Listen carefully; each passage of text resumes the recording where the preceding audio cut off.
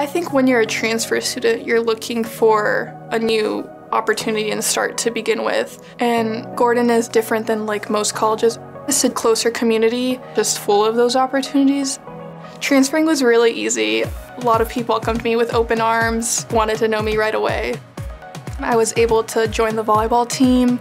The team at Gordon is just super family-oriented. We really keep Christ at the center of our team. My junior year of Gordon here, we were able to go on a missions trip to Costa Rica through athletics. We reached schools and we just were able to teach them volleyball, share the love of Christ through volleyball, and I really was able to take away an overwhelming sense of love that I can continue to show others.